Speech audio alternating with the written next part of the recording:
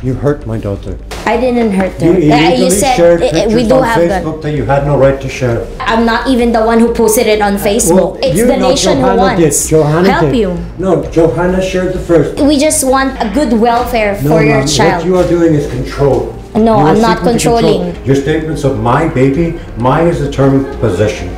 Everybody in Philippines, please look up the word my. What does my mean?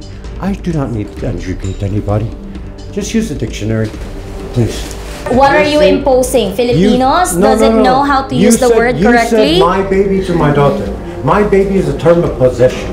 Like my name is Jesse.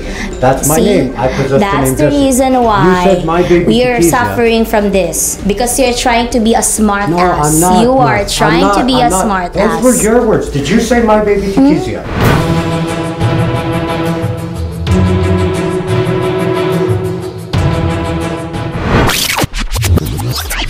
Ano yung mga paraan na ginawa ho ninyo para mahanap po ang inyo pong anak? Pumunta ako ng Butuan para magtrabaho. Napunta din ako sa abogado kaso mahal.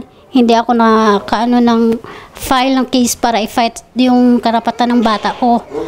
Pero ang yung huminga ako ng tulong sa DSWD Butuan. May nag-chat sa akin that time na si GC at yung kabit nandun daw sa Karkar, Cebu. At nag-coordinate din ako sa DSWD Cebu. At totoo din na may siya kasamang ibang babae at may anak pa sila. Na habang kasama niyo yung anak ko ninyo na si Kisha? Yes po. At nabanggit po yun ng nila kapitbahay na laging sinasaktan si Kizia. At pinagtabuyan ng sabaw na mainit. Nung nakipag-coordinate ka sa DSWD doon sa Cebu, ano nangyari matapos nun? Hindi nyo ba pinuntahan yung bahay? Eksakto kung saan nandun yung bata? Tapos with the DSWD, dapat nakuha mo na ngayon yung bata? Meron na nga ako result ng psychology. At the time, gusto ko nang pumunta. Pero ang sabi ng DSWD, wala na sila dito.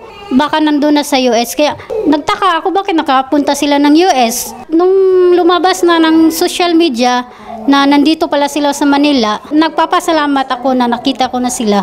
Gano'n niyo ba kamiss yung anak ko ninyo? Sobrang miss na po. Yung katabi ko matulog, ikiss ko siya bago siya matulog. Ano ba ma'am yung mga dahilan kung bakit hindi kayo nagkaroon ng maayos na relasyon ni Sir Jesse? Pag may kausap ako, lagi siyang sumisigaw sa akin. Dahil sabi niya, pinag-uusapan daw namin siya. At ang gusto niya na sila lang ni Kizia ang alis. Ang way na naghiwalay kami, dahil ang DSWD, sinabi niya na aalis daw ako sa apartment namin. Ang sabi ko, hindi ako aalis pag hindi ko kasama ang anak ko. Ang sabi nila, pag hindi ka aalis, sila ang alis. Pinilit ko na ako ang alis dahil alam ko, pag ako ang alis, may mauuwin pa ako. Ang sila wala.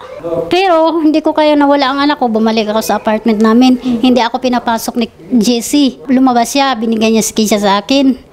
Hindi ko na alam na pumunta pala siya sa DSWD. Pero bakit ho kayo pumayag ma'am dun sa agreement na kayo ay willing na ibigay yung kustodiyan ng bata? Dahil wala na po ako magawa, dahil gusto ng DSWD na ibigay sa kanya. Dahil mentally illness daw ako. Okay.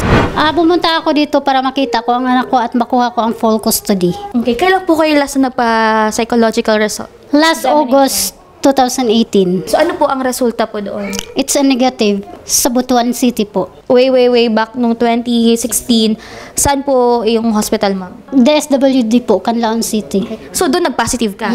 Yes, sabi ng doktor, positive daw ako. Nakita mo rin yung dokumento? No, hindi ko po nakita. Okay. Kaya ang gusto ko, pag-aralin ko si Kisha pag sa akin na siya kanina. Kisha, ginawa ko ang lahat para sa'yo, pero pilit kang inilayo nila sa akin. At ang gusto ko lang, na Mama still love you forever and ever, Kizia. JC, I want to say thank you for caring our daughter. I need Kizia now. I want she's beside me forever. I want my daughter forever. I have to ask a question. I'm very sorry for that. We'll be heading to the DSWD office. We'll just have to see and then let the government do the work. I am supposedly the bad guy. Okay po, sasama na ho kayo sa amin po. Pag-uusapan natin yung assessment ng bata. Okay po ba yun sa inyo?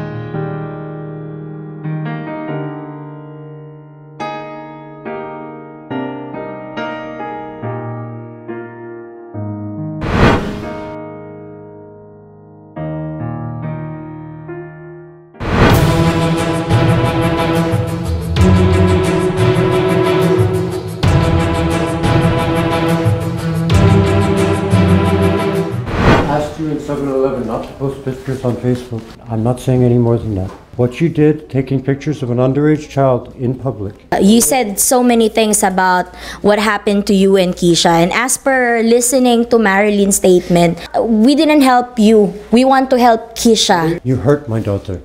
I didn't hurt her. You illegally shared pictures we do on have Facebook that you had no right to share. I'm not even the one who posted it on Facebook. It's the nation who wants help you. No, Johanna shared the first. We just want a good welfare No, for your ma'am, child. what you are doing is control. No, You are I'm not seeking to controlling. control. Your statements of my baby, my is a term of possession. Everybody in Philippines, please look up the word my. What does my mean? I do not need to educate anybody. Just use a dictionary, please. What are you imposing? Filipinos doesn't know how to use the word correctly? You said my baby to my daughter. My baby is a term of possession. My, like my name is Jesse. That's my name. I possess the name That's the Jesse. reason You why said my baby we to are Keisha. suffering from this. Because you're trying to be a smart No, ass. I'm not. You No, are trying to be a smart ass. Those were your words. Did you say my baby to Kizia? Did you say the words Yes, my I said you did. my Correct. yes. you did. Let me So saying let me my quote what baby I to have said. someone else's Yes, child my is baby. okay to you. What can I do for you? You said my baby That's a way to we someone do have else's child. we do have a different Yes. endearment here in the Philippines. Like And sharing someone calling else's child's pictures on social media when they're being asked not to, causing emotional trauma to a child through doing so. emotional Yes. trauma, Yes. letting her walk from Monumento going to Ermita. Have you did not seen? do that. You said.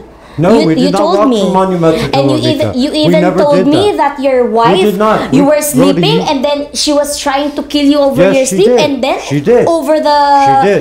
over the And the thing is, she made those statements to DSWD over the and shoot. Kano You're telling also. no, But no. it's being It covered up. is when she said Look, to there the are social witnesses- welfare. There are witnesses of those things. But the simple reality is the The Philippine simply people have told thing me, that we quote, want we have to to live here, you happen don't. is to You can go help back to the Keisha. United States. Mom, it's all about you being in control. And I got 300,000 likes, not 230,000, unquote. Your words, the donkey. So, ma'am, you shared for the likes. You did it for yourself. You did not I do it didn't for do it Keisha. for myself. We just simply want the best thing for You did Keisha. it for yourself. You No. for the 300,000 likes. You did it. No.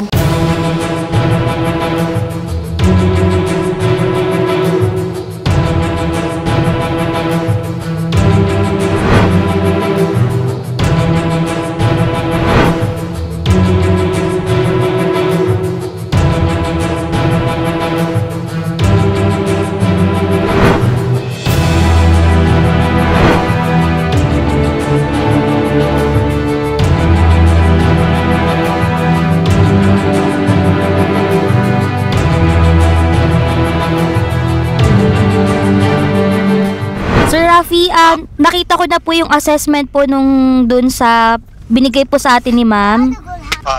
Sir, dito po nakalagay, based on the assessment and evaluation, Miss Marilyn Carberry has the right and responsibility to custody to her only daughter.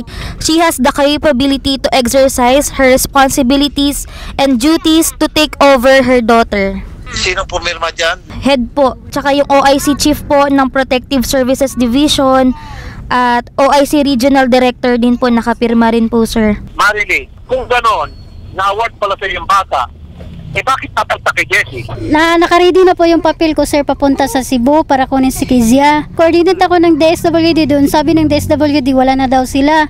Naakala ko nandun na sila sa US. Kasi sabi ni GC, lagi niyang sinasabi na pupunta sila ng US dalhin si Kizia daw. And then kung hindi nag-viral, hindi ko nakita na nandito pala sila sa Manila. So, jump! Yes po. Pakita niyo sa DSWD yung dokumentong yan.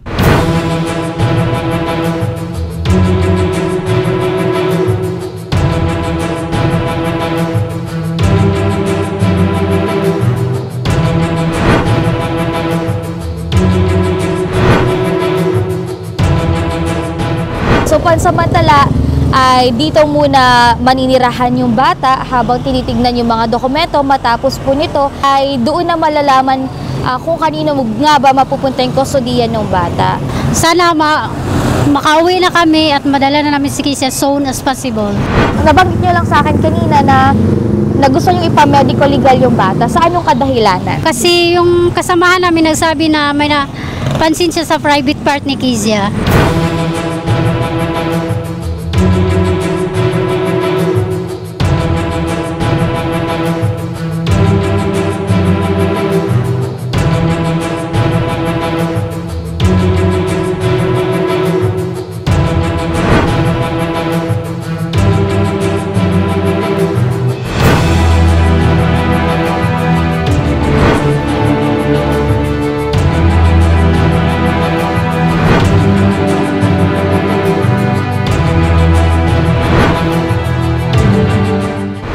hintayin na lang ho natin yung magiging resulta ng panibagong assessment po sa inyo. After po noon, agad po namin kayong babalitaan kung ano ho magiging resulta. Kung sakali man ho na mapupunta sa inyong kustodiya, si Idol Raffy po, tutulungan na lang po niya kayo ulit na kayo po ay pabalikin po dito ng Manila. At hanggang sa pagbalik po ninyo, kasama nyo po yung anak ko ninyo, ay si Idol Raffy na rin po yung bahala. Sir Raffy, maraming salamat po. Kahit hindi po nadala ang anak ko, kahit gustuhin ko para madala, hindi po pwede.